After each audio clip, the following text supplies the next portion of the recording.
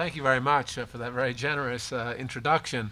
I am going to talk about the future of international delegation here, and following Julian's lead, I'm going to talk about some of the reasons that I think we are going to see more intense concern about international delegations.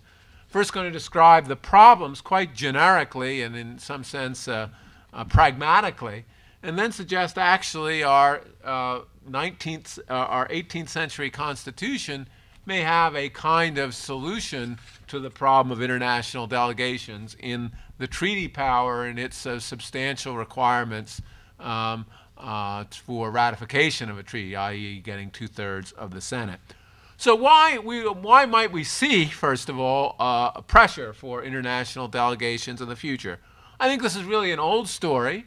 Acceleration of technological change and the interconnections of the world create externalities among nations, and that's going to mean there's going to be a greater interest in coming to joint agreements about what law is, and precisely for the same reasons that we also then saw in the 20th century the rise of the domestic administrative state, because many of these issues, particularly issues like pollution, are very complicated and can not easily be resolved by legislatures. There'll be an interest in delegating matters, but delegating matters in this case, because they're international problems, to international actors, and then having them have their decisions have direct effect in various nations, including the United States. There's, of course, the difficulty of waiting until having another whole agreement on giving them direct effect is there are huge holdout problems. And so I think that's the reason we're going to see a movement or pressure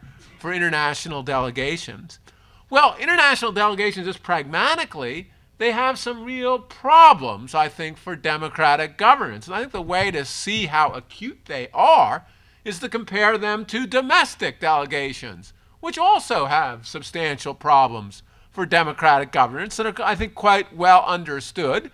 I think they can be summarized in two ways. One is what I would call the democratic deficit of delegation. These bureaucrat and agents, they're not democratically elected while they carry out their actions under the requirements of some statute. There's a lot of slack there. So that's one concern. Another concern, maybe even worse, from a public choice perspective, that members of the legislature will be happy to reward special interest groups who will be able to better influence agents than they are the legislature. They'll recognize that they can distance themselves from their decisions and yet reward interest groups. And that's a well-known theory in the literature about why Congress delegates, why we want to excessively delegate, and I think there's a lot of truth to that. How do we deal with this in the domestic Constitution? Well, I think the way we've dealt with it largely is to have substantial oversight through the president, through our own court system of delegations. Whether that's a complete answer is unclear. We've also have, I think, a requirement, at least that Congress make it clear that it's making a delegation. Note that the first kind of response, that we're simply going to have the president oversee the delegation of authority, really isn't available in the international context. Moreover, in some sense, so this shows, I think, why the international context of delegation may be even more problematic. Another area that makes it more problematic is that it may be very difficult for the nations who are, of course, separate. It's a problem of multiple principles. Here, at least you can conceive of the principle as being the president, or at least being representing the people as the principal and disciplining the agents.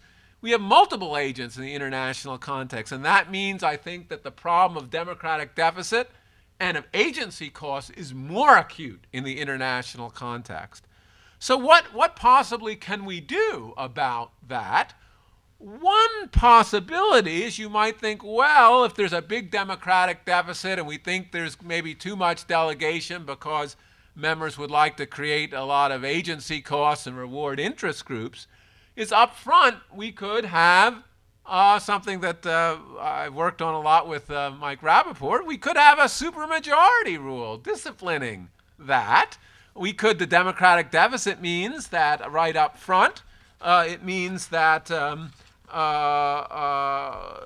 stringent process for entrenching this provision in a constitution, we think, provides an analogy maybe to this. We require a big a supermajority requirement up front, and that allows us to constrain current majorities. We're less worried about that, theoretically. Similarly, with respect to agency costs, the presence of high agency costs makes international delegations potentially costly, but the supermajority rule requires more support for international delegations, thus filtering out the delegations where the costs exceed their benefits, given that Congress isn't likely fully to perceive those costs to the people. So that's the argument. Many similar arguments actually have been made in the domestic context. Why we have a clear statement rule is that's also a way of disciplining domestic delegations. So that's the argument why you actually might think that might be a kind of solution. Well, this gets me around, of course, to our 19th century, 18th century Constitution, because lo and behold, we do have a provision of the 18th century Constitution that has a supermajority rule, and that's the treaty provision. It requires a supermajority for actors for treaties to be made. And so in the small time I have left remaining, I'll defend two propositions. One, that you should not be, as a kind of originalist matter, be able to delegate direct effect, in other words, the power of some confederal or international power to have direct effect in the United States through statute, and you can do through treaty. And I'll just talk about this very briefly. First, with respect to statute, I think there are huge problems in just a statutory matter of delegation, and they come from the Appointments Clause and from Article 3, because ordinarily in our domestic system, we require the president to appoint agents with substantial power, and certainly with respect to judicial power, they have to go through Article 3. Of course, an international delegation, where we have international agents, that's really not going to work. And so that's the problem there. With respect to the treaty power, one wonders, well, then how does the treaty power help you? And I have a variety of historical arguments, and historical arguments are hard to rehearse, I think, in a brief way, in a talk such as this. And so let me just give you a hint of them. The basic argument is that the treaty clause answers the complaints under the Appointments Clause in Article 3.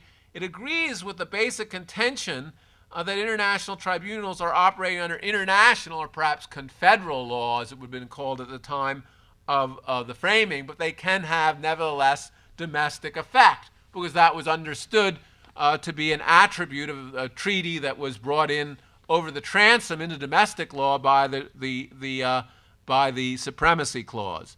And as evidence of this, I think we appeal to Alexander Hamilton. And he says, in fact, it was well understood that to give the power the most ample latitude, he's talking about the treaty power, to render it competent to all stipulations with the making of exigencies of the national affairs might require, competent making treaties of all kinds, alliance, treaties of commerce, treaties of peace, and every other species of convention usual among nations. Well, one convention that was possible among nations was a treaty of confederation, in which the center was able to have some direct effect on the states that joined it. And that isn't just an abstract point.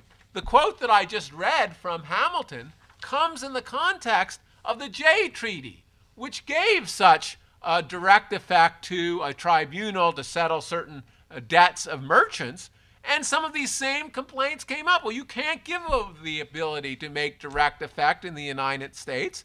And Hamilton answers this and says, in fact, it claims it. He says that he argued that the treaty power allowed you to establish within the countries tribunals otherwise unknown to our constitutions and law. So it's not only this abstract view, this actually was the controversy at issue in the case. For some more historical evidence, I think you can look to the Articles of Confederation itself. That was a treaty among the states which gave a confederal power that bound some of the states. And in an article I'm working on, I'm looking at the way the confederal power of the Confederation bound the states. So that's the basic argument that it's all right under the treaty power. And I'll say one other point and then subsist. One concern you might have generally about the structure of international delegations, looking at our current delegations, is they actually don't constrain. They don't have our structure of separation of powers, or even a comparable international structure, separation of powers, that tries to protect against the large agency costs of international agents. One advantage of a high hurdle to get international delegations from the most powerful country in the world may be to give incentives to the international order to think about how, under international law, to put in the kinds of separation of powers structures and other constraints on agencies, because then we'll be more likely to ratify treaties with international delegations. So that's the way. I don't want to all claim that this is the perfect solution, but I think, oddly enough, to a very pragmatic concern of the 21st century, I do think there may be an answer actually in the formal originalist understanding of a central part of our own Constitution, of the treaty power. Thanks very much. Thank you, John.